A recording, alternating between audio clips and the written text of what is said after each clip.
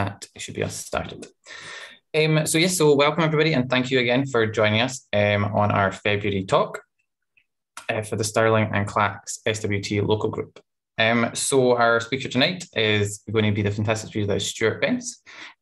So I've got a little introductory thing just about Stuart before we get started, and then I'll hand over to him. So Stuart is a young naturalist historian whose enthusiasm for the natural world is infectious. He is currently in the final stages of his PhD from the Scottish School of Forestry at the University of the Highlands and Islands, having previously gained a BSc Hons in Conservation Biology and Management at the University of Stirling and an MSc in Ecology from Aberdeen. Since 2020, Stuart's been on a placement with Nature Scott. He is one of the keenest young naturalists you will come across, and his talk will show you how he successfully created a garden for wildlife. As an undergraduate, he played a leading role in Stirling University's Nature Society. He is one of our committee members and co-chair of the Butterfly Conservation Glasgow and South West branch. He has created a garden designed to attract wildlife and hopes to encourage you to follow in his footsteps. So the title of Stuart's talk is Bringing Wildlife to Your Garden. So I am now just going to hand over to Stuart for his talk. So thank you, Stuart. Thank you very much, Ali. I'll just hopefully share my screen. Can everybody see that okay? That's this up. Yep. Yeah. Perfect, thank you. So hopefully, can you see the top bit of my screen? Or is that? Yeah, no, we can see it. It's not. Right. Yeah, it's not about the Zoom bar or anything like that. That's fine. Just check it. Well, thank you everybody for coming along. And thank you for that introduction. So basically, bringing wildlife to your garden. What I'm hopefully going to show tonight is I'm going to show a wee bit about my own garden and what that looks like, and some of the things we've put in. And then I'm going to do a wee bit of a tour around the sort of things that you can do to encourage wildlife to your garden, different measures you can do and different types of kind of wildlife enhancements. And I'll hopefully show off some of the wildlife as I do that. So why are gardens so important, or why should we wildlife garden? Well, our gardens, you can see here a picture of an area of housing. The gardens make up a huge amount of room, and if you can see my pointer on the screen, I mean, if you think about that corridor there of gardens, it's quite a lot of ground. And as well as that, the gardens are helping to connect to the natural world as well, round about. So gardens can help connect wildlife, they can help to be a nature reserve, they can help to basically give another reserve for a while. Some for very rare wildlife do very well in our gardens, and these urban networks are key. So don't underestimate the value of your garden. Gardens are also really good for us. They're good for our mental health, and seeing wildlife in our gardens is good for mental health. But also our gardens do help provide things like pollinator services. And also we want those in our garden, and pest control, natural pest control as well, for those plants we don't want eaten, can be provided by a lot of our friendly wildlife. So this is what my garden did look like. I have since moved house very recently, but this was the garden. So the aspiration was to have our own little woodland, and I think you probably agree that we did manage to do that. The garden had about 10 different species of native tree put in there. We've got some poplars in the front as well that we added, as well as there's Scots pines dotted about, there's flowering cherries, there's hawthorns in the back, and also there's a whole mix of ground plants. So there's lots, unfortunately I had to take this picture in the autumn, but there's lots of primroses, there's lots of cowslips, there's lots of bluebells, and there's a range of other pollinator friendly plants built in. But at the same time, we still have a grass lawn, we still have an area to dry washing, we still have a vegetable pot and a potting shed, we still have somewhere where you can sit with a fire. So the garden still has functionality, as well as being able to take wildlife. This garden has over 400 species, not including the plants, 400 species, mostly of insect, to be honest, recorded for the garden.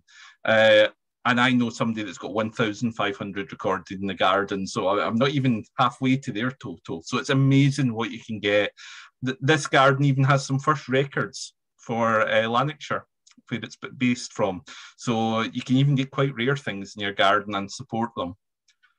So a wee bit more, this is more down at the ground level. We've got a spring in the summer. It did grow up quite a bit in summer. There is a pond down in here in front that's well covered. And in this particular photo, it had about 12 frogs in it. It's a tiny little pond, as you can see. It's not massive, but still, it didn't get a lot of frogs breeding. But when it came to the warm weather, they were more than happy to sit in there, and then they would come out in the wetter evenings and hunt the slugs through the garden, and did a very good job of it. And then you can see we had quite a resource in kind of spring flowering plants. Got the odd dead log lying at the side and log pile. Amazing, some of the creatures that you can get in your garden, and I'll show some of them off later, just from having some dead wood about and building that into your garden. Bark covered. A, helps keep the weeds down. B, amazing how much lives under that. And you'll get loads of blackbirds and robins coming around and basically digging through it, looking for all the nice little tasty invertebrates that are living underneath there as well. So it's actually a bit of a feature in its own. And you can see lots of different types of trees, some rounds with their berries coming, and that's helping to bring some real diversity into the garden. However, I moved, and when we moved to Fife, we moved to this, a very bare garden, though nice landscape in the background perhaps, but nice old hedgerow. It's been there for about 120, 150 years, but the garden was fairly empty. So that was about 8 months ago. It now looks like this. I have to say it's my father who's actually done most of this and has planned most of it, but we tried to plan in as much things for wildlife in this, as well as it being a functional garden, as well as it looking nice and neat and tidy. So wildlife gardens, it's always the thing I've heard said is all wildlife gardens have to be messy. They really don't. They don't need to be wet messy. Over in this far corner here, we've got 6 different species of native trees in a little woodland. So there's going to be lots of things feeding off of those trees. We've got a little log pile under the feet of this nice impala who's standing there. You never thought you'd get an impala attracted to your garden, but there you go. So some log piles in there.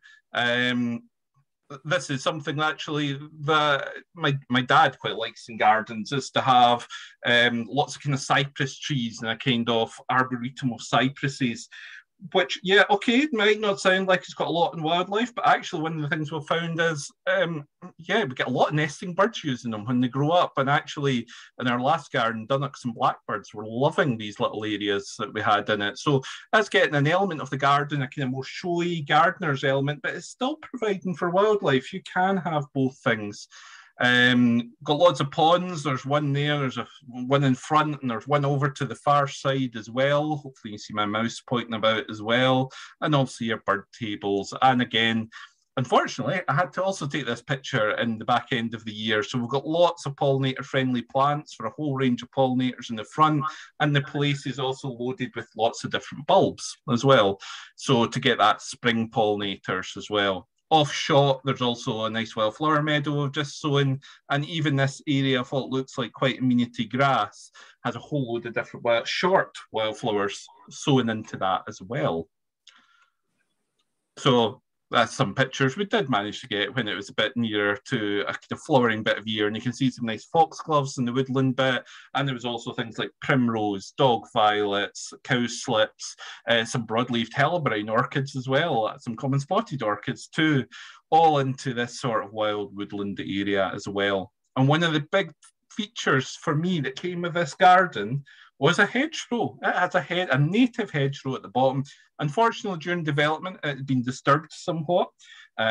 So we'd replanted some hawthorns into it to bulk it back out, and had also sown a nice hedge wildflower mix in here as well to really sort of link this up as a corridor. And it's amazing the amount of wildlife, the amount of butterflies particularly, but even when I was running the moth trap at an early stage in this garden, we were getting so many insects using the hedgerow, and I would actually stand in the wall and just watch flying insects going up and down the hedgerow, and you'll hear these referred to kind of highways, and that's what was going on, as they were acting as a highway.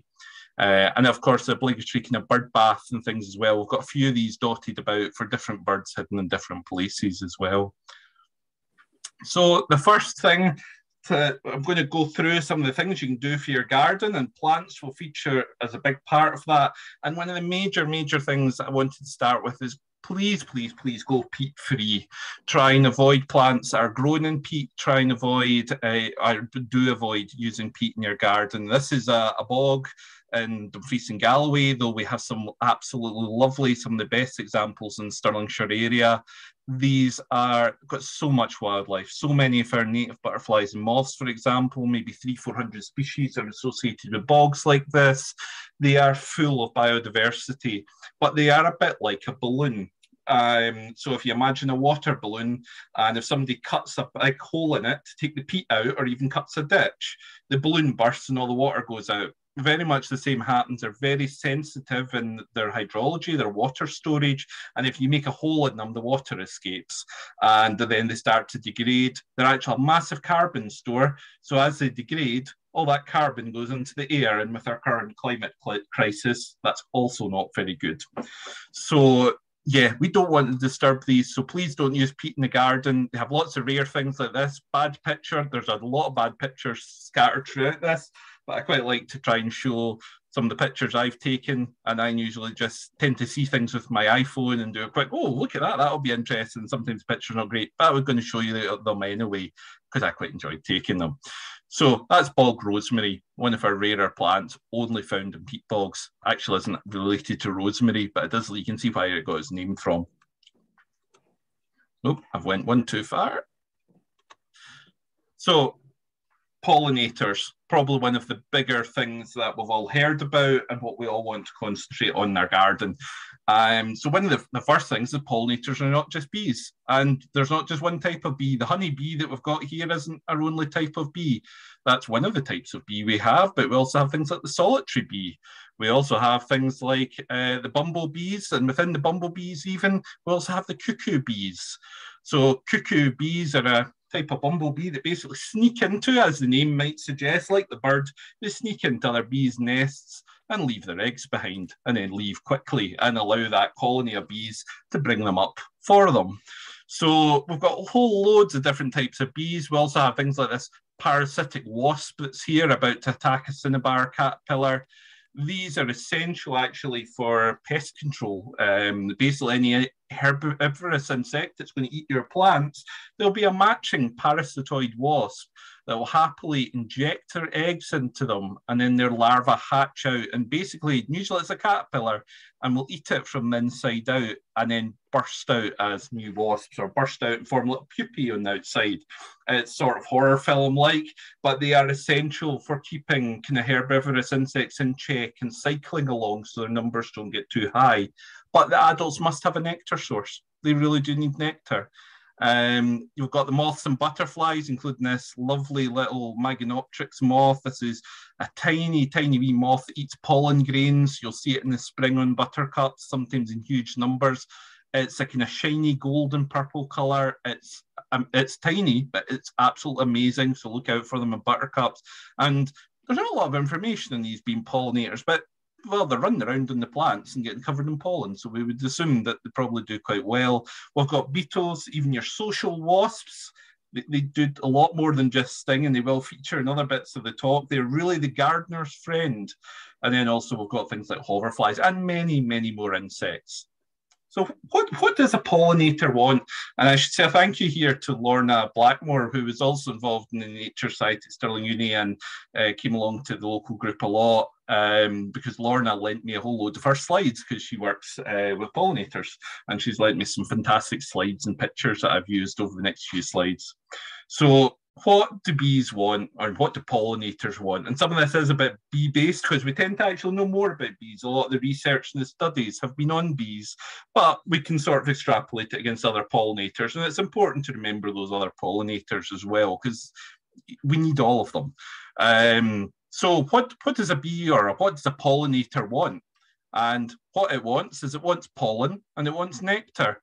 And it needs to get them from down in the flower. And you can see this tulip has had a petal removed, and it's got nectaries in the bottom, and the pollen is stored on the anthers up here. So the pollen is a protein source. That's where they get their protein. Like us, people will say to us, you know, that we should eat omega-3, you know, so we should be eating things like fish, and that will give us lots of this. And these are our essential amino acids, basically the building blocks that help build bits of our body. Exactly the same is true for many insects, especially actually in bees. And bees use this for their grubs to develop. So it's not just a case of they can go to any old flower.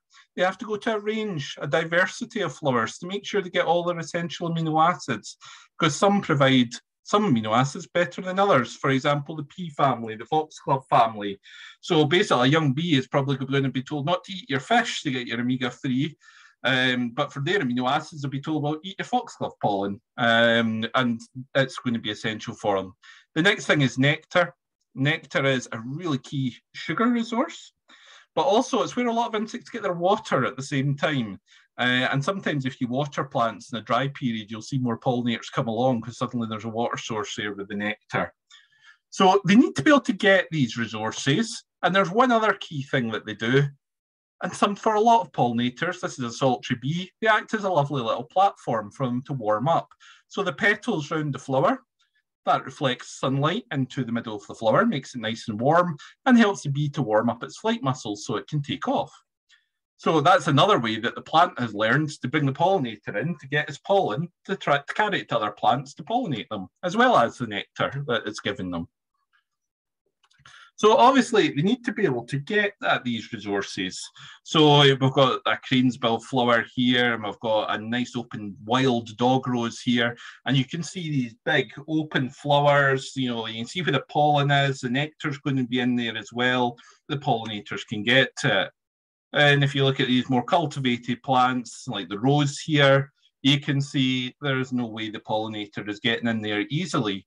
And in fact, some we have bred the plants so much that the pollinator isn't, there's just nothing there for them. They've actually bred out most of the nectaries and also the anthers as well. We've basically sterilized the plants so they look nice and showy, but they're not doing anything. So these are a few basic things that, you know, look for when you're looking for plants to put in your garden that are good for pollinators. And one of the key things I always say to folks, if you're at the garden centre, watch where the bees are going. Find some bees and look where they're going, and that's usually a good way to go. Or if you see a butterfly flap across the garden centre, give it a chase and see what it lands on. That's usually a good way to see what flowers can be used. One thing we have to also look at, and I think this is all in bumblebees, but it's the same across all insects. A lot of insects, you know, they need to be able to land on the flower, so they need flowers at the right size to be the right platform to land on, or they can't land. But also, a lot of bees and a lot of other insects like butterflies and moths, their tongue lengths range enormously, but they have different lengths of tongue. So they need flowers that they can reach the nectar on. And also they don't want to be always competing with other bees. So some bees will prefer, like the garden bumblebee, it's got a 12mm long tongue. So it can go for plants that have a really long nectar tube. And it knows it can get the nectar from those and the other bees can't. So it's not competing with them. So they've evolved all these different tongue lengths to try and lessen the competition between each other. But it does mean that us putting in one or two good plants aren't going to do it. They need those essential amino acids, but they're also going to need flowers that they can get their different lengths of tongue into. And just to illustrate that a wee bit, we've got, here's the garden bumblebee, really cool bumblebee.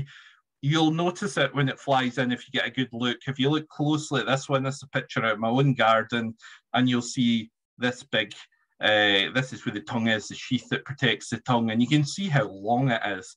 And it's going for cowslips. And because it's got that big long tongue to get into those cowslips, and is a really important pollinator for these longer kind of stemmed or nectar tubed plants, so that they can really get in and get the pollen out. So it's important to have this range of bees also for pollination as well. And I've got some results on these slides. These again come from Lorna and from the On the Verge project that run in Stirlingshire. And she looked at what plants in the meadows that these bees were particularly going to. So you can see again, Viper's burgloss is right up there. So these are these longer, longer flower, longer nectar tube. And that's the one that the garden bumblebee's gone, I can get in that easily. A lot of other bees can't get that, but I'll get it. And then some of these flowers do have shorter nectar tubes, but they're big enough landing platforms for it to be able to get in and angle that big long tongue down and be able to get them. And that's quite important for butterflies as well. If you watch like a peacock butterfly ever trying to get into a daffodil and trying to work out how it has to land on it and then stretch the proboscis round to suck the nectar out the nectary, and it can't quite reach, and it's having to reposition itself and hang off the flower so it can get into the nectar. So basically, the more flowers we have of different shapes, sizes, plant families, the better. And again, there's another one here showing for the buff-tailed bumblebee, one of our shorter-tongued bees. And you can see there's things like wild carrot that's got very, very shallow nectaries. They do a really cool thing with wild carrot, actually, where they buzz over the surface and they get all the pollen stuck to themselves. They kind of build up the static, get pollen stuck to themselves, and then you'll see them combing it off and putting it in their pollen baskets to take back to the hive to feed to the young, or take back to the nest and then feed to the young larvae. And it's really cool to see them make a cool noise when they're doing that on wild carrot. So if you see wild carrot, have a look at what the bees are doing. But they're also really clever, and they're not going to leave the things like the garden bumblebee to get all of that nectar resource. So they come along to the flowers and they do a thing that they call nectar robbing, where they bite a nice little hole in the flower into where the nectar's stored. And you can see an example there with the hole, and then they stick in their tongue and they drink the nectar. So it's called nectar robbing. Sometimes the plants don't get the benefit of it because it usually bypasses where the pollen is stored. So they can get the nectar out without getting any pollen on themselves. So they're not actually really doing any pollination when they do that. But if you look, especially if you've got early flowering bell heather, and if you have a wee look in your bell heather flowers, you will quite often see these little holes bitten into the bottom of the bell heather. And quite often you might watch a butterfly or a hoverfly coming along and using the holes that the bees have made so they can get some nectar too. You see that, I've watched that particularly with a peacock butterfly doing that before. So this is a question that people ask me quite often if I do events and things with butterfly conservation. People say, look, I've got this amazing garden, there's flowers everywhere, there's nectar and pollinator friendly flowers, they're just everywhere, but I don't see any butterflies. I never get any butterflies coming to my garden. What's went wrong? Now, this actual garden I've shown in the pit, and by butterflies, the ones are usually meaning things like the peacock, the comma, the small tortoiseshell, the nice bright coloured ones basically as well. But why don't I get them in my garden? Because I've got all these flowers. This garden here actually does have loads of them. And there's one reason for that. And it's because it's got nettles around about the perimeter of the garden. So it's a walled garden, and just outside the walled garden is fields and fields of nettles. And those three butterflies I showed, the peacock, the small tortoiseshell, and the comma, this is their food plant, their main food plant. The caterpillars eat nettles. And we've actually got here, that's some peacocks, this is some small tortoiseshell larvae, and this is them feeding on the nettles. So no nettles nearby, no place for the butterfly to lay eggs, nothing for its young to feed on, no butterflies. And this is the main reason that we can see them missing in gardens, because everybody's thought about those pollinator-friendly plants for the nectar, even for the pollen, but I've not thought about for those insects that need larva food plants, so caterpillar food plants for butterflies and moths. They haven't thought about those, and they've not included those. It doesn't have to be nettles. A lot of our wild plants will do this. Some of our garden plants too, but especially our wild plants. So if you can have a wild corner in your garden and have some nice wild plants in it, it is really going to help, and it is going to really bring in a lot of other species. And I've got a few examples.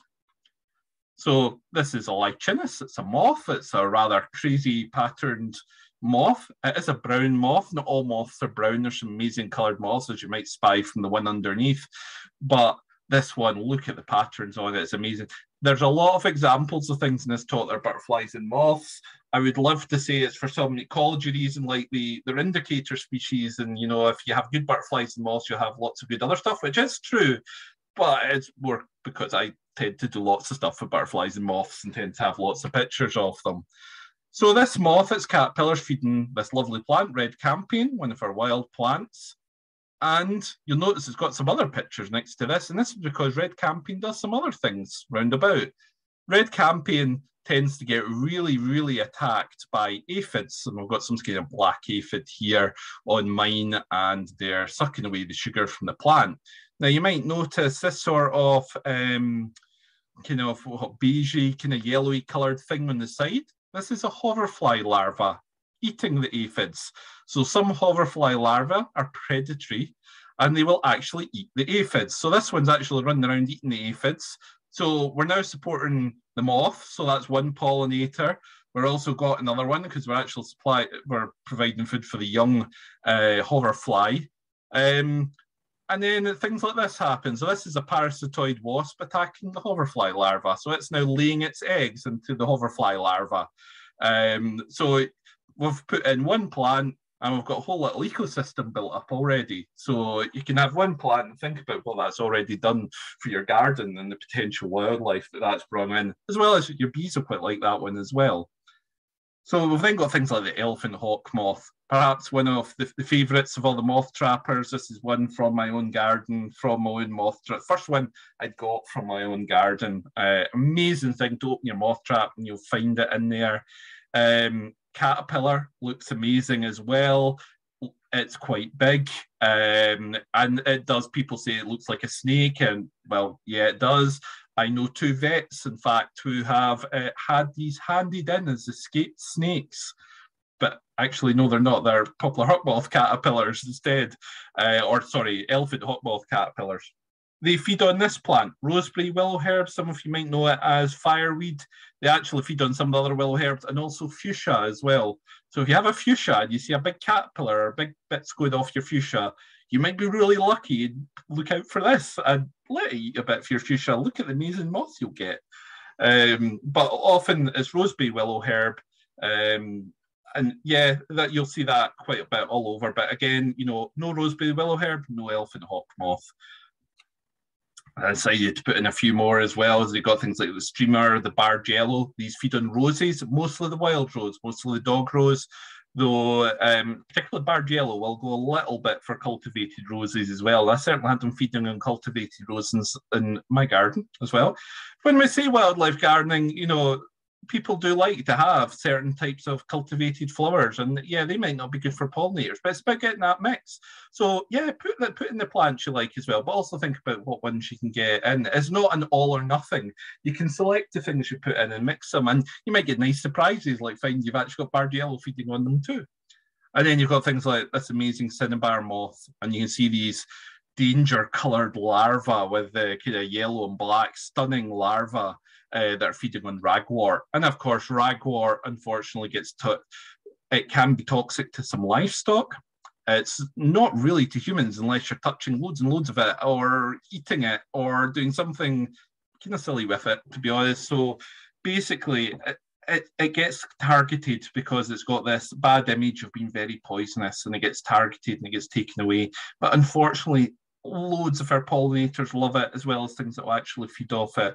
And actually, I love just finding areas of this kind of midsummer and looking for things like antler moths on it, and you will find loads of moths even by day feeding off of this. It's a really strong nectar plant, so if you can keep it, you can let it into your garden, please do, because it's an amazing kind of wildflower to have. So one thing you can do as a kind of measure you can put in your garden is you can plant a meadow.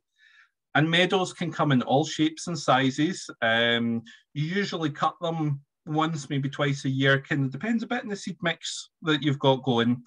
So if you're somebody that doesn't really want to cut the lawn all the time, which is my sort of opinion to lawns, they're fantastic because you just need to cut them once. So you can get quite tall ones. This is quite a tall seed mix you see in the top corner here. And then underneath you've got one with the kind of cornflowers, corn marigolds and mayweeds and things. This one's quite a bit shorter and maybe more colourful as well. So you can select the type of meadow you want.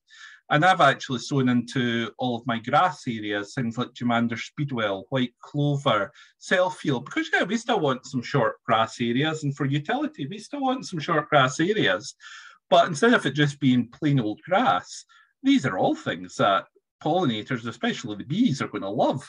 So let's introduce some of them into the grass and make it a bit more biodiverse so that it's helping serve some wildlife value as well as being some more normal utility grass.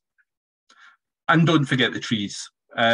Just as plants are really important for supporting our wildlife, if you can get a native tree or at least a species that's sort of near native into your garden, wow, the amount of wildlife that you can bring to your garden, even with one tree.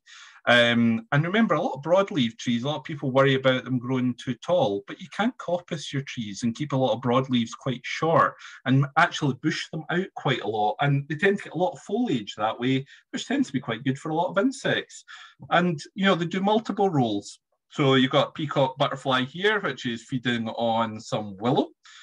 So they're great for pollinators, trees. You've got, this is horse chestnut leaf miner. It's a moth. It's one to watch out for in Scotland. It wasn't known from Scotland until a few years ago. I've started finding it in loads of places in Scotland over last year. So worth having a look out if you see these weird little lines and chestnut leaves here. That's what it is. It's horse chestnut leaf miner. But again, it needs a chestnut tree to feed on. But I've put in some figures there. You know, an oak tree, 2,300 species can be supported on an oak. 229 are only on oak. Now, oak's a big tree to put in your garden, but what about a wee silver birch? There's over 300 plus species found in birch. I actually think that number's a bit low, thinking about the number of moths that will eat birch. I would think that number's probably higher. So as you can see, one tree can get a lot. And also, something like a rowan, you will get plenty of moths feeding off of the foliage. You will also get quite a lot of pollinators feeding off of the flowers, and then you'll get things like all your thrushes feeding off it during the summer. So if you can get a native tree in your garden, it is a real way to really boost the wildlife. Even if they're in as a hedgerow, these can really boost the wildlife to your garden. And I've put, again, quite moth heavy. So we've got my garden here, as you can see, it's attracted an impala again, but on top of that, it's got lots of different tree species in it. So we've got things like poplar hawk moth and figure of 80. Now, poplar hawk moth in Scotland tend to feed on willow trees, but in this situation, it was actually feeding off the poplars in the garden, and so was the figure of 80 moth. So by having these poplars, and actually poplar, a lot of things that feed on willow will feed on poplar.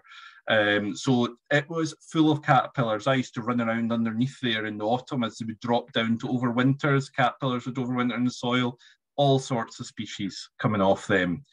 You've got things like centre-barred sallow, which is on the willows, the scalloped oak, which will feed on quite a number of trees. Grey dagger, which is similar. Here it was feeding on the rowan trees in the middle of the garden. This is something that I only learned in the last few years actually exist. And I think they're one of the more amazing creatures that are out there. And it is a moth. It's a micro moth. This is Coleophora ceratella. This is one of the Coleophora moths. And they carry their home with them. They are like the hermit crab of the moth world.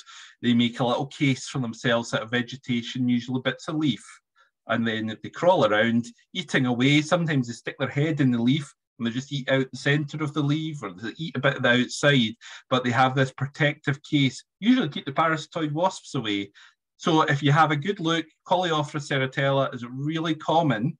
And at this time of year, if you have a look at a birch tree and look at where the branches branch off and look at that bit, that V shape where the branches branch off, and have a look for a wee sort of brown rice kind of shaped object, it's probably going to be Coleophora ceratella. So the other one, if you've never seen a Coleophora, is have a look at rush heads.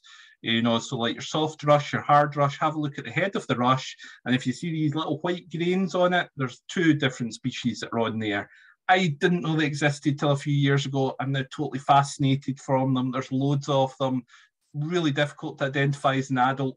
Really easy to identify when they're young because most of them are on unique plants. So if you know you've got one and kind of what the case looks a bit like, and you know what plant it came from, you can say, oh, that's that, or that's most likely to be that. This moth is not a native. Triple barred argent, I found the name for. I'm not sure if that's an official name anywhere. A lot of the micromoths, sadly, are still just in the Gallic name, or the Latin names rather. But this is a stunning moth. It feeds inside the cypress trees. Most people who have cypress will have this moth. It is tiny. But if you get a hold of one and have a good look at it, it's a kind of shiny, almost goldy metallic colour with these bright white stripes and 3 wee white dots on it. As you'll see from the bad quality photo, it's literally tiny, but they're absolutely amazing. So if you've got cypress trees, have a look at coming into springtime around your cypresses, kind of mid to late spring, because I almost guarantee you'll find these, and they're a fascinating wee moth. And then you've got things like nut tree tussock, which is a lovely, nice, fluffy moth, and that feeds on a whole variety of trees. Now, moths are sort of the example, but where there's moths, there's lots of other insects feeding. So just to show the importance of what a tree can bring to your garden. And I thought I would show a nice wee close-up of the figure of 80 moth. I actually had this a couple of years in a row, quite a few of them in the garden. And you can see why this one is called figure of 80, as it's basically got its own name badge. Now, a lot of the moths are labelled with quite sensible names, but this one really does carry its own name badge, the figure of 80. And a lovely thing to see. So another thing that I would really encourage people to do is a fruit tree. I always just underrate this one as a kind of garden measure. If I put a fruit tree, that's more a thing for humans to get the apples or whatever. Well, actually, yeah, I would say it's one of the better things you can do. Put in a nice apple or a crab apple if you prefer. Put in a cherry, a plum. A lot of things love to eat the leaves. So we've got this apple leaf miner moth. The leaf mining moths are fascinating. These are moths that live in the middle of the leaf, and you can see this one here, this big spirally pattern. Started as a wee caterpillar in the leaf, and it's got bigger and bigger as it's run around inside the leaf, and eventually it'll pupate out as a moth. And you can identify it just because that's an apple leaf with this type of mine that's on it, and they're really easy to identify. If you're interested in that, have a look at UK leaf miners.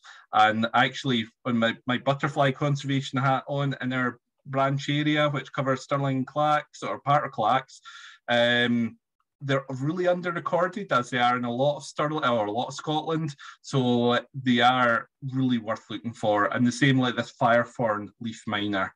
And that's what the adult looks like. Again, tiny, but look at the patterns on it. Lovely fluffy head as well. But also fruit trees are really liked by red mason bees. And these are a lovely bee to get. These ones, they don't form big nests. They're not social bee. These are the ones, when you see people put kind of bamboo bee houses, the bamboo canes. Well, this is the one that lives in the bamboo canes, and literally in that cane, it will put in some nectar, pollen, put in an egg so when it hatches, the larva has lots of food in there, and it seals the end up so nothing can get in to disturb the larva. But these ones you really want, if you're growing fruit or strawberries, anything like that in your garden, you want these guys because these are some of the best fruit pollinators about. You'll get perfectly formed strawberries. You'll get lots of apples. These guys you really want working for you in your garden. This one actually comes from down south. This is one of Lorna Blackmore's photos again, and she sent me this from her fruit tree. And you've got a nice wee fly has come in to feed off the flower, and then this crab spider, which has made itself totally white, is hiding on the blossom, and as the fly has landed, it has grabbed the fly and is now eating it. And the amount of people I know that have looked at this photo and have not noticed the spider, including myself when I was first sent it, and the spider is hidden, perfectly camouflaged there. And also, yeah, they also produce apples, which you can, we do a sort of sharing system. So many of them get put out in the bad weather from the thrushes, and then so many of them come indoors to make chutney as well. And even quite small trees like that, we can get a good 15 jars of chutney out the trees, even with the moths eating the trees. We don't do any pest control. We let everything eat what it wants. And that brings to this moth. This is apple ermine moth. This is a really hard one to identify because you really need to see all the life stages, the caterpillars, the pupae through to the adults. But luckily, because it was in the garden, I got to see all of that. And it was one of the first records from my area. And you can see, yes, it will eat quite a bit of your tree, and yes, it will put netting around, but you do get this stunning moth. And it is a moth that's probably don't know a lot about it because it's not overly recorded, but it might not be doing very well with a lack of fruit trees. So it's really one you want to get. And I did, when I took this photo, this fly was buzzing around, and you get parasitoid flies, like you get parasitoid wasps. So I'm not sure if this is one of them, and it's sort of eyeing up the caterpillars and thinking, I could lay an egg in you, because it was showing a lot of interest in the caterpillars, but I'm not sure what it actually is. But it's amazing what you can see on a couple of fruit trees. And you can see all the pupae here in the middle of the net. They put up the net to keep these parasitoids out, and you can see an adult that's emerged. And these are stunning moths, the ermines. There's lots of them. They're absolutely stunning moths. One thing I would say, though, in plants is just be careful with invasive species and what you're putting in. A lot of things can escape from gardens. Historically, we've had things like few-leaved leek shown here. It's now pushing out things like ransoms, bluebells, a lot of our native bulb species, and yeah, really affecting woodland diversity.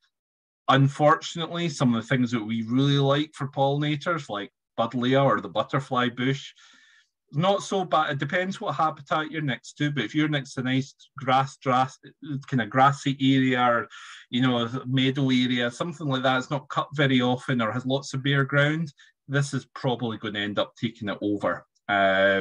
So yes, it's very nice for pollinators, but we do need to watch. Some varieties don't do this, so it's usually just the Davidsoni one, the kind of the bog standard variety, basically. So you can get around that. Same for cotoneaster. A lot of cotoneasters, obviously fantastic for the bees, produce fantastic berries. The birds eat them, and then the birds go and roost next to peat bogs or into nice native areas of forest. And I've spent the last few months cutting them down from all sorts of places because they're now taking over lots of woodlands that we don't want them in, and they're pushing out lots of food plants for lots of things we're trying to conserve. So unfortunately, I've got a bit of a war going with cotoneasters at the moment, though I really like them as a garden plant, but they are something to really watch. They can, depending on the species, be quite invasive, so one to watch, I'm afraid. And a wee bit there on the good old solitary bees, the red mason bee again. You can get these bee bricks and build them into walls and build them into various other structures and things. You can see the mud that's been used, and they use other things as well to sort of seal up the tube. That means one's been in there, it's laid its egg, its wee larva will be in there now, eating away in the pollen and nectar. That's next year's lot. Some people will put mesh over the boxes. You sometimes do have to do that. I had a woodpecker that's very partial to finding my boxes and eating the larva out. But then in some ways, that's nature as well. It is nature. So I used to let it get so many, but I used to protect some at the same time. And you'll find them in cracks in your walls and things, but you can also use things like this, a post basically with holes drilled in it, and they will come and go into those as well. Though this one's an old one that's become quite overshadowed. They like nice, sunny, open areas that are not too damp. So this one's sort of not getting used by bees, but it was being used by all sorts of other wee invertebrates that were going in to basically eat the wood as it was breaking down. So it was serving a second life. And then you've got great things like you'll probably all have seen as the bug hotels. You can hang them up as kind of boxes. You can have wee ones in your garden. You can have big, grand, kind of more a palace. You can put these almost anywhere. If you put them in a damp area, that'll benefit some insects. They do kind of like partial shade. Invertebrates and wee insects dry out easily. So if they're in direct sunlight all the time, that can sometimes make them too dry. But some quite like the heat from a wee bit of sun. So sometimes you want to mix. Some are quite happy to be in the dark. So you can make wee ones, place them in different places, a big one and place them in one. Try stuffing it with all different sorts of things. This one, I think, has been wrapped in chicken wire, but actually if you leave it more open in the bottom and kind of build a log pile or leaf pile around the bottom, you can sometimes get hedgehogs and things hibernating in them as well. And then log piles. Oh, you can't underestimate a good log pile, or these kind of hibernaculars as well. Dig a pit, fill it full of logs, some rubble, put some access points, and then bury it. You can shove a log pile on top, or just some other garden feature, and you'll get all sorts of things living in there. Our amphibians, for example, they all need somewhere to hide in the winter, so they'll get down there. This is a sulfur turmeric moth. It feeds on dead wood. So its caterpillars feed on dead wood. So there's a number of moths that caterpillars feed on dead wood, so you need a log pile for those. But also all of these sort of features, they provide somewhere for our wildlife to hide in bad weather, to overwinter and to pupate and somewhere to be safe. And also there's some things that like eat dead wood and things like wood lice and kind of your slugs, snails, millipedes, they'll quite happily live their whole lives in some of these places as well. So it's another dimension of habitat for your garden. The only thing I would say is be careful where you get your logs from. Don't take any logs that are already, out in the wild, because they're probably habitat already, and don't take them from far afield from your own house, because you may bring in some sort of tree disease that's about somewhere, or some sort of fungus, and we don't want to be spreading those sort of things about. And yeah, your birds will love it. This is my wee robin. It used to love the log piles, especially if I'd moved anything, it was right in there. And that brings nicely to some bird boxes. Definitely recommend a bird box. So I think my last year I had 2 blue-tit nests, 1 blackbird nest, and 2 dunnock nests in the garden. It's a big-ish garden, but it's not huge. And it's amazing how many nests you can get in a garden. But different birds do like different types of nests. So we've got some these are house martin nests that you can put up, and unfortunately house martins are doing really badly just now, and unfortunately I see quite a lot of people that are trying to stop them from nesting against their houses and all that. They don't make, sometimes you'll get a few droppings and things when the birds are a wee bit older and the fledglings are about to fledge, but if you can give them a wee bit of your house, it can really, really help them. They can even get several broods away. And then you've got swift boxes, house sparrows. All these are birds that are really rare. So it's worth thinking about what's in my area, and is there a bird box that I could help them with, and where can I put bird boxes? These ones, the sparrow ones, are good to actually put up 2 or 3 of them in a row. And be careful when you put them up of cats. You've got to think how a cat might be able to get to them, because unfortunately I have had cats that have sat on top of where bird boxes are and then eaten both the adults and all that sort of thing. So do watch what can reach them and get to them as well. But you can do a lot to support some really rare species, because unfortunately when you put up trees and vegetation, that takes a time to mature. So it takes a while for nests to develop, especially things that nest blue tits as well as one of the main examples. They nest in hollows in trees. A hollow in a tree takes a long time to form. And we these days with our houses tend to have our houses a lot better sealed up. So the days where you used to have lots of house sparrows and starlings in the roof are beginning to go as well. And they're beginning to lose nesting habitat. And this is something we can all sort of really provide for. And you can get lots of, if you're handy with tools, I'm not, you can also make them, and you can make them for quite cheap, and you can make them with scrap wood, and you can get lots of different diagrams. You can make lots of different types by making a bigger or smaller hole, or a bigger or closed front, or open front. That's what a robin likes. So you can put lots of different types up, and you can make them yourself. And of course, if you can feed the birds, even better. Put up some bird feeders. You can have them by the window. Just watch they don't bang into the window. You might need some stickers or something to scare them off so that they don't actually hit the windows. But you can put in a whole different variety of food. The more variety of food, the more birds you'll get.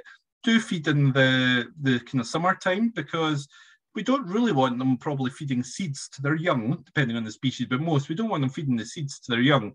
But we do want them to be getting a good amount of energy for those adults, so that adults can keep going around hunting to feed those young. So it's important to feed all year round as well.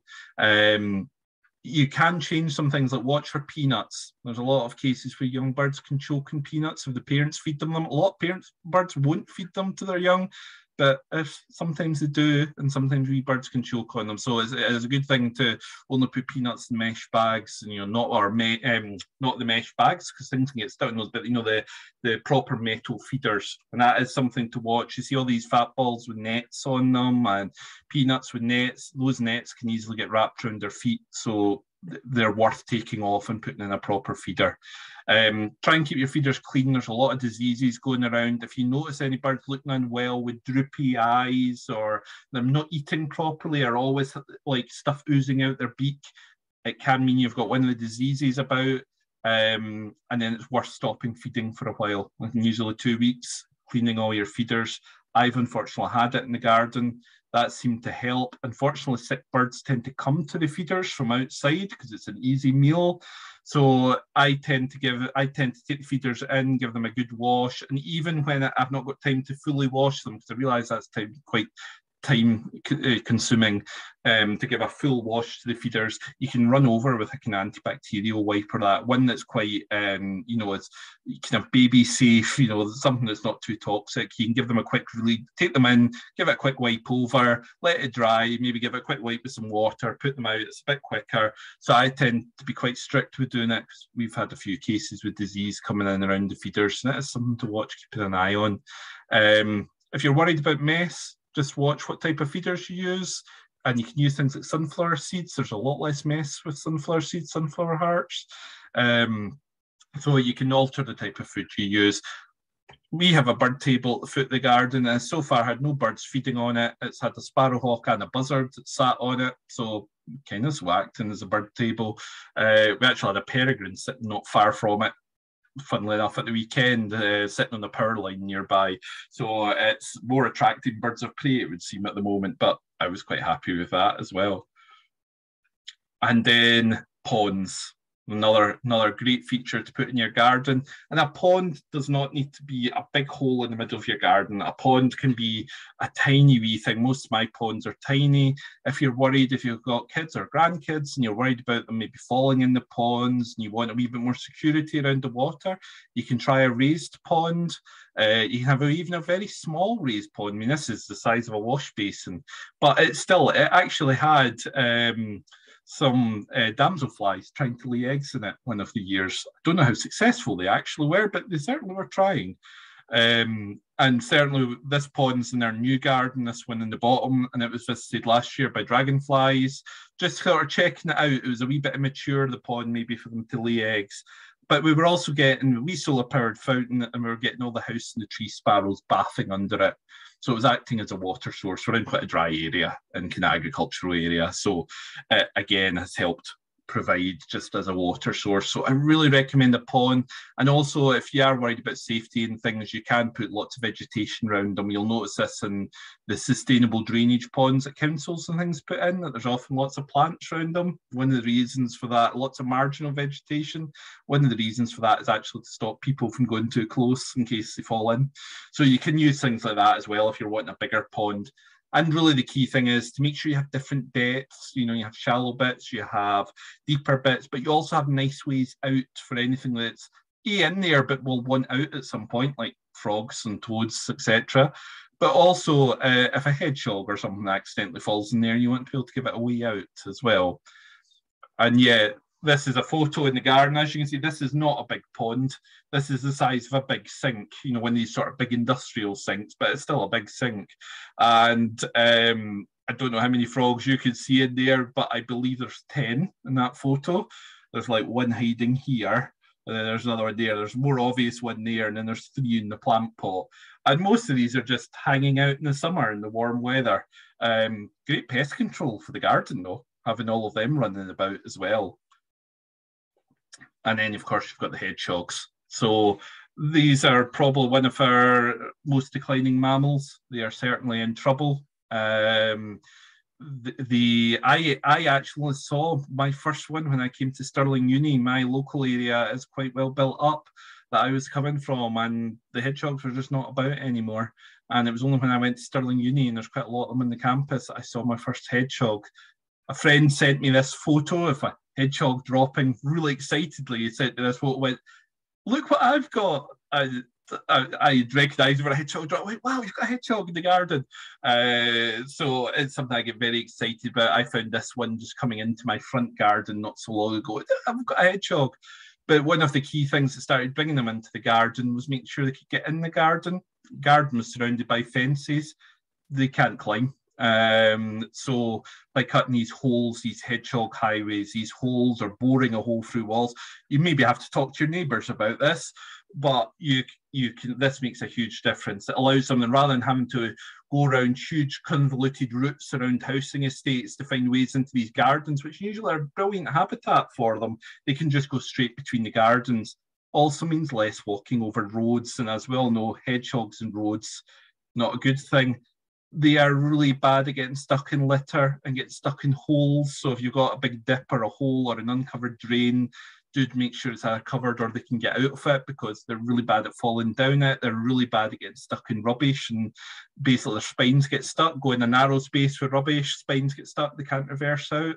So just think about what's around the garden, and if anything could get its spines caught up in it, and because unfortunately they do die, a lot of these things. And also, and I know a lot of slug pellets and things are banned, and pesticides are banned for gardens, but do try and not use these at all, because they basically, even if the hedgehog's not come in direct contact with them, the things it eats probably are, and then these can get into it. And a lot of them, even some of the ones that are still about, we really don't know what it might do to our hedgehogs. So please try not to use these ones. But what you can do is instead you can use natural pest control, and I've just went forward the slide, there we go. So you can use natural pest control, and a lot of this, by basically doing what we've been talking about, you can get your natural pest control. Let the hedgehog into your garden, that'll deal nicely with the slugs and snails. I had loads of frogs, and we did have loads of slugs, but they kept it lovely in check. Get those flowering plants in, support those parasitoids. This is a ladybird, it's actually just molted from the larva to the adult. Ladybirds love greenfly. There's that hoverfly larva again, eating greenfly. Wasps, the social wasps, the wasps that do sting, those wasps also will eat huge numbers of aphids and garden pests. Things that live in the log piles will eat huge numbers of garden pests. Blue tits, a family needs about 1,000 insects a day, usually caterpillars. So by putting in bird boxes, there's some forestry projects in Europe using bird boxes to be able to increase pest control in forests now.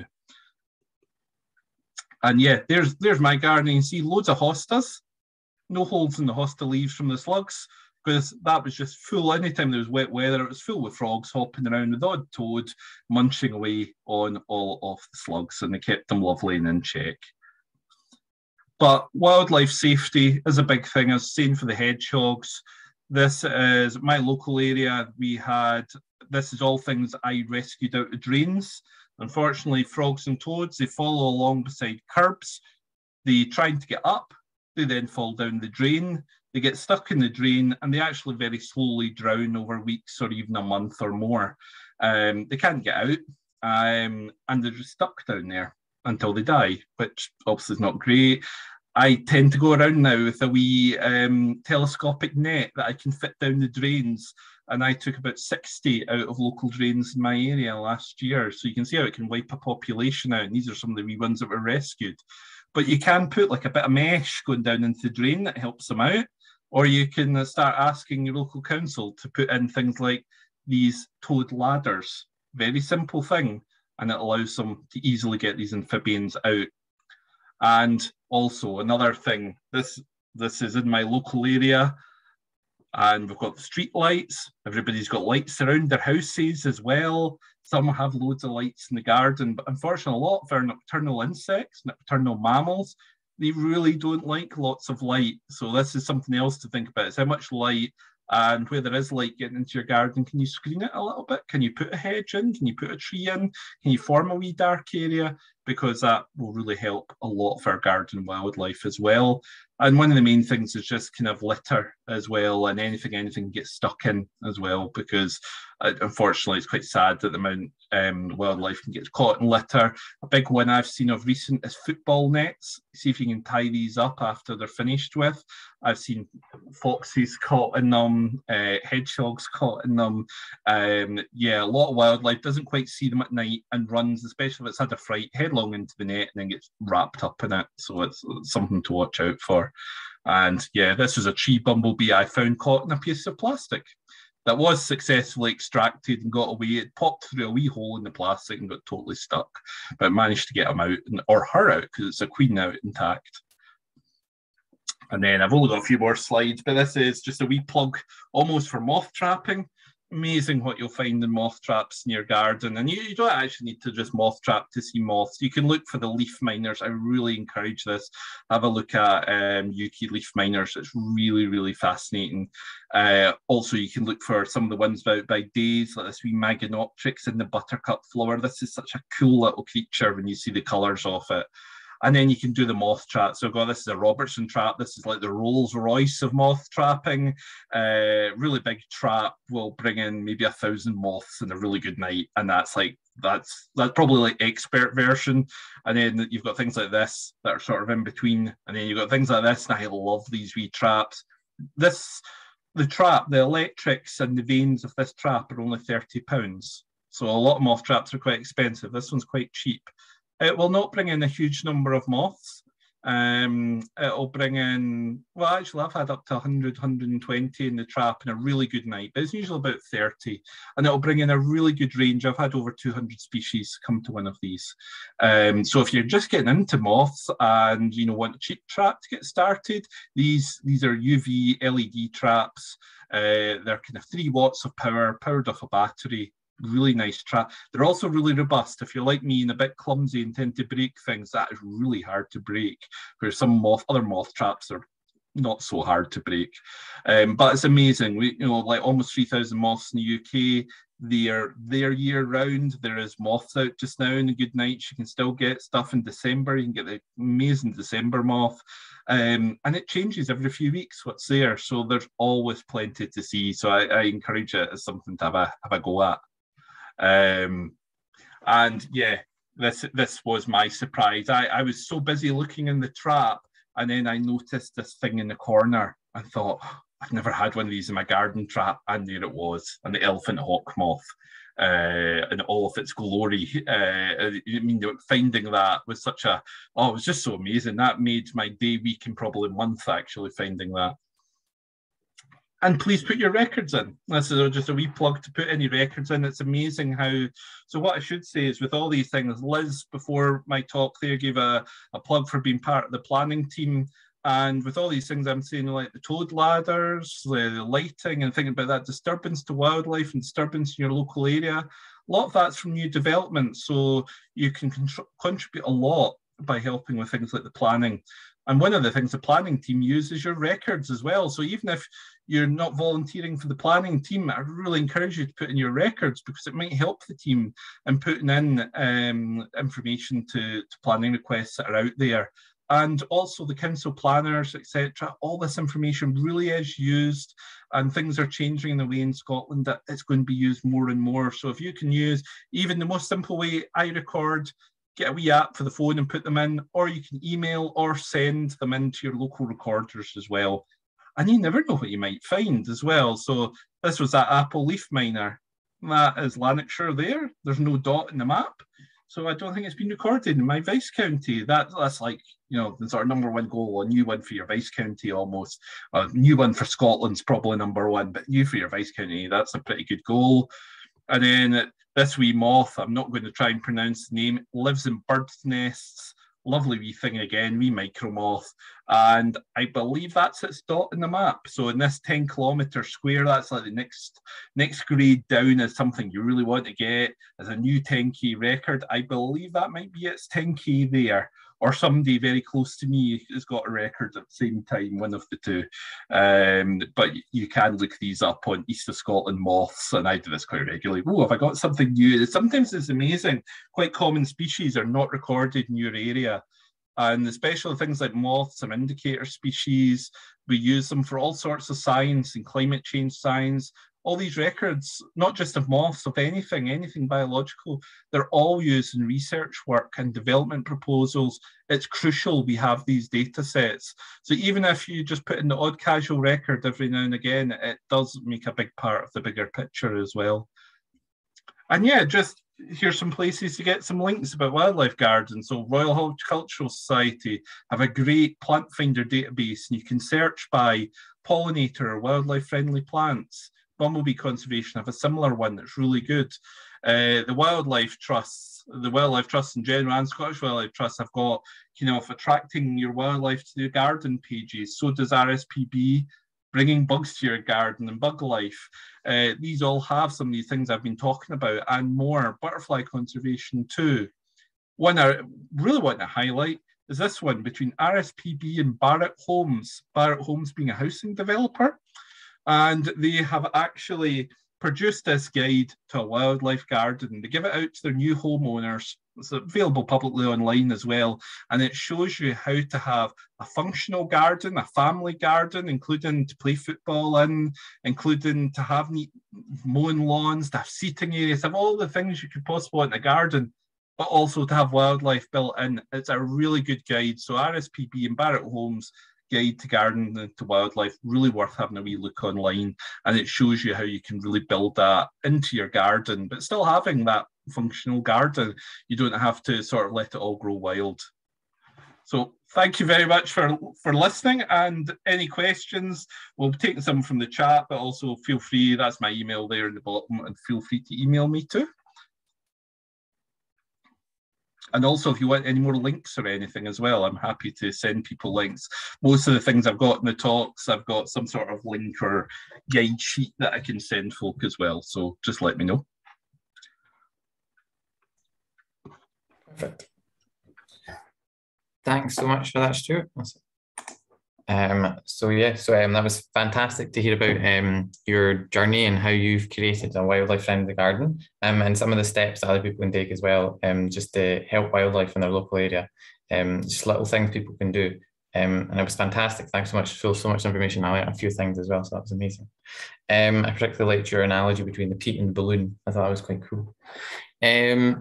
So if anybody does have any questions, please do put them in the chat. We've had some come in already, so I'll just start off with them if that's okay, Stuart. Yeah. So Peter asks, how can we source local wildflower seeds? And Ailey highlighted Scotia seeds, but I was just wondering if you had any further comments on that or any other suppliers that you knew of. Yeah, I mean, there is a few out there. I mean, check some of your local areas, have a look at some of your local plant nurseries, because some will be producing local seed. Scotia Seed is the big one. Scotia Seed have put in a lot of research into their seed mixes. They locally source them from Scotland. I've actually just used some in the garden, and they are in Fife, from Fife. So Scotia has to be number one for Scotland, but there is some locally. And what I would really encourage as well is, when you're coming into the sort of autumn and you see a nice wildflower you would like in the garden, collect some seed and grow it in the garden. And the more local you can get it, the better. So if you see things on your normal walks around your area, do collect the seed up and have a go at growing it in the garden. That's maybe the best way. But there is other companies out there, but Scotia is probably the main one, to be honest. And anytime I've looked, I've always arrived back at Scotia Seeds. Really good seed mixes, a lot of good availability as well. So, but do have a look at your local nurseries, because there is a few others out there. And then Melissa's just posted in the chat as well about Celtica wildflowers as well. Yeah, some really good Scottish suppliers out there. Thanks for that. So next, Jenny says that I've always wanted to make a bee box, but I've read online that they can sometimes be bad for bees due to parasites. Do you have any advice on how to take care of a bee box? Yeah, I mean, they can be. They can produce parasites because it is bringing quite a large group of bees together. You can replace them if they're getting a bit kind of worn out. And usually you'll see that, but you don't want to replace them when they still have young bees in them. That's the one thing. To be honest, I've never found them having a great impact. I've never found the parasites having a huge impact. A lot of them are there naturally anyway, and a lot of the time the biggest limiting factor seems to be more the bees don't have enough places to nest in. Because a lot of these bees, they can make up a lot of nest chambers, but the problem is finding the nest chambers to take advantage of. So you can try and clean them and things, but the risk of that is you might have bees in there. You might have a larva in there, and if you clean them or replace them, you might be destroying the larva itself. So I think it's go for it and have a look and see what happens with them. And I think especially if there's a lack of nesting sites in your area, I think you're always going to be doing more of a benefit. And a lot of these parasites being noticed will be there anyway. They're part of the ecosystem. I've not heard of it being a catastrophic problem with any of the solitary bees. So I don't think it's something to be worried about too much. I've not noticed that as a big problem myself. Okay, perfect. Thanks. Really useful information there. So we've also got Sylvia says, they've been given a butterfly house and attractant for Christmas, and they're wondering if you had any advice as to where they could locate it in a small garden. Yeah, these tend to work in a variety. They either work or don't work. Sometimes I know people, I've put some up and never got things in it, or never got butterflies in it, but you'll often get other insects in it. So you want somewhere that's got shelter, but it's still quite warm, so it's got a bit of sun coming in, because this is really a place where you want them to be able to overwinter in normally for these butterfly houses. Sometimes if it's one with a sugar attractant, you might get ones feeding on it. And again, if it's one that's more, it's a food attractant that you're putting out. If it's a sugar attractant you're putting out, a nice sunny area, because that allows the butterfly to come in, drink some nectar and bask at the same time. So, and they quite like to do that because it helps them warm up their wings. So yeah, if it's one more for them to hibernate in, you kind of want a bit of shelter, but it's still getting a bit of that sun's heat in the winter, but you don't want it in direct sunlight because it might get too warm and come out too early. So it's a bit tricky. It's sometimes worth having a couple and trying them in different places. For butterflies, especially for overwintering, you don't want somewhere too damp and dark, because they can get fungal infections and things, so they tend not to choose them. If you do get it wrong, what you tend to find is you'll get other insects in there as well. You may get ladybirds or lacewings and stuff. If it's one of these sort of hibernation boxes, you'll get other things in there. So you can't really go wrong. Same for a lot of the bird box types, actually, that I went through.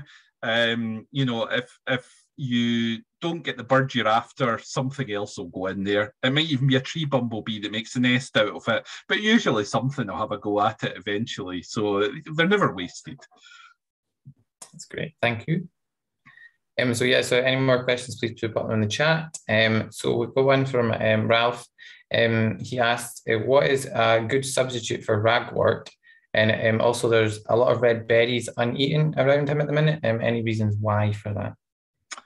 Yeah, so I mean, for other things from ragwort, I would go for, they're basically in the daisy family, so anything like that is a good substitute. Thistles are probably actually quite good as well. Thing that some of your keeping thistles and things, if you're willing to have them, they'll be really good. Knapweeds, really good.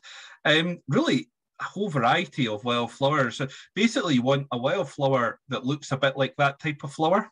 So if you think that's a nice big open type of flower, a nice big open landing platform, try and get another wildflower that looks similar, and that's a good replacement as well. And the more you go for wild, the better, because it's more likely to have something else that will eat it as well.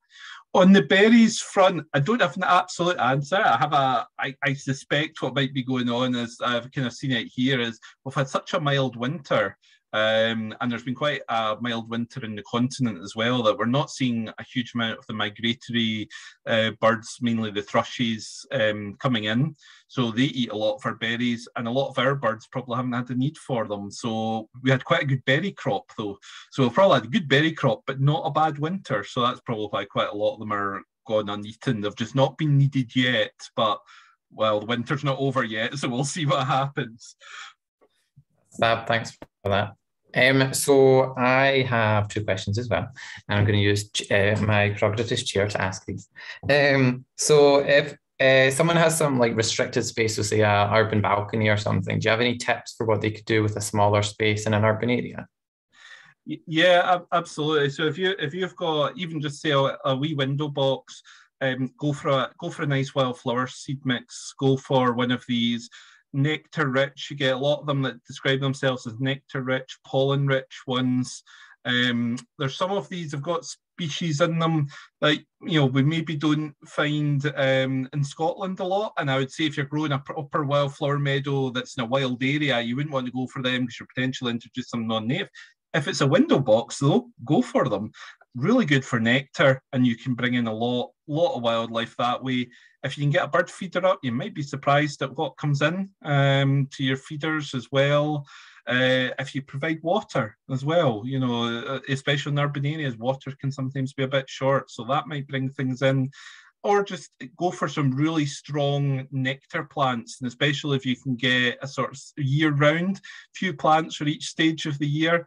that might work really well as well. But you know, if you can string a bird box to the balcony, you never know.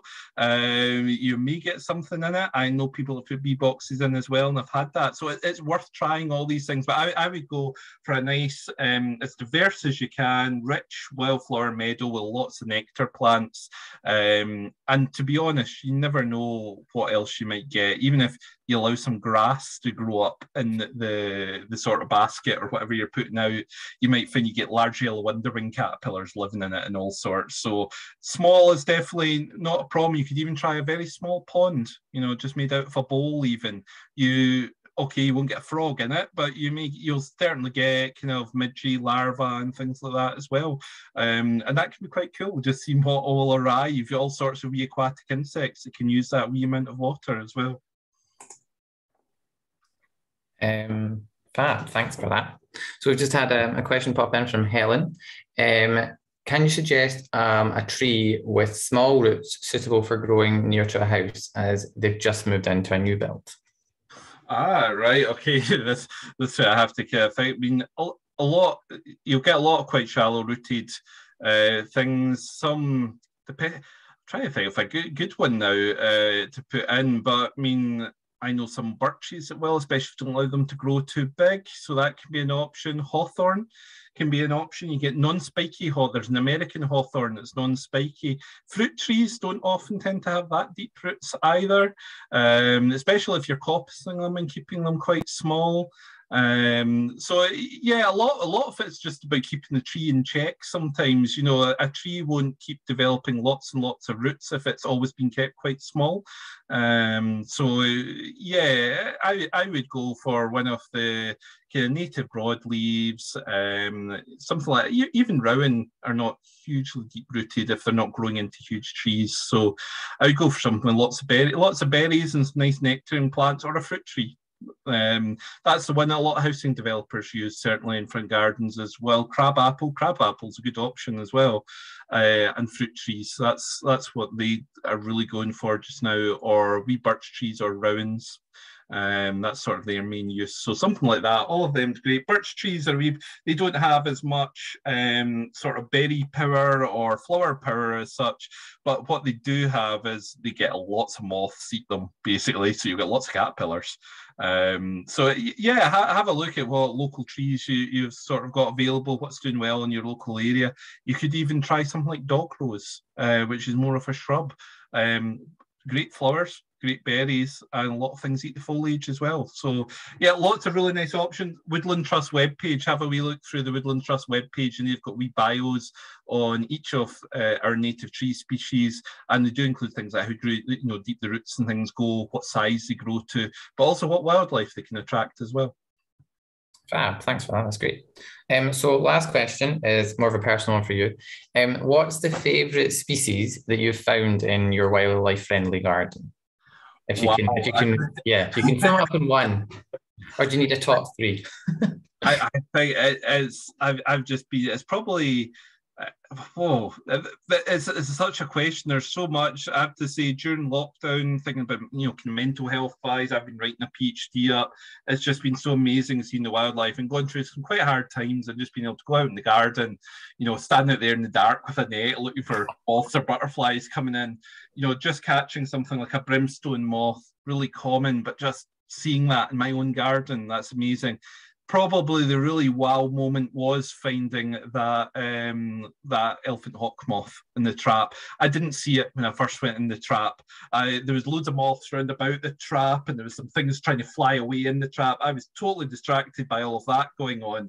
And it was only when I got through all of that, probably about half an hour later, that I noticed it in the corner and thought, is that what I think it is? And I've caught them in public events, and I've caught them in a place, but I've never got one in a garden. My garden that's been my own, and I've always been wanting one. So that was, I'd even left some roseberry willowherb in the garden, thinking maybe I'll get one if I do that. And yeah, just after that, one did turn up. So the figure of 80 moth was unexpected. That was another one. But even some of the birds, even getting last winter, I had some red poles started turning up in the garden for the first time. the new garden's actually got house sparrows, and Yeah. seeing them turning up and having them in the garden. This is, you know, quite a countryside thing, not something I've had before. But I think, yeah, I could go on with an endless list. It's just amazing. Every time you see something new, you know, on Saturday there, I looked out the window at the telegraph pole next to the garden. I thought, that looks like a huge pigeon. Wait a minute, that's not a pigeon. Hang on, is that a peregrine? What's a peregrine doing sitting here? And yes, it was a peregrine sitting on there. And I sent it to a friend who immediately said to me, I've just had 2 red kites in the garden. And I thought, okay, I think that's upstaging slightly, but imagine having that in the garden. So I think the key message is, you never know what you might get, is just keep an eye in your garden, put in as many of these wildlife measures, and I think you'll be surprised at what you get. I know people in Stirling that get nuthatches to the garden. I'm still trying for that one. There's so much great wildlife out there, and the amount of times I've went for a wee wander in the garden, a 15-minute break from lunch, and found something that I've not even known what it was, and just gone, wow, what is this? And yeah, so yeah, really, put in some wildlife measures and see what comes, and you will find something amazing. And it's so hard to pick favourites. That's amazing. Thanks so much. It's great to see your enthusiasm about it. It's really infectious. So that's amazing. Thanks. That's all of the questions that we have at the moment. So I'll just do a little summary. So our next talk is going to be online in March. It's the first Tuesday in March. So please do keep an eye out on your emails for that and any information of that. Also, please do check out our website for some more information about the planning team and how you can get involved with that. It's an amazing group to be part of. They do some amazing work. So please do check it out and get in touch if you have any questions. And yeah, just lastly, thank you so much, Stuart, for your talk. That was amazing. It was really fascinating to hear about it, and all the amazing things that you've seen and done in your garden, and all the tips that people can do for their gardens as well. And also, thank you everybody for all your questions, and thanks everybody for attending. I hope you enjoy the rest of your evening. So thanks again. Thank you.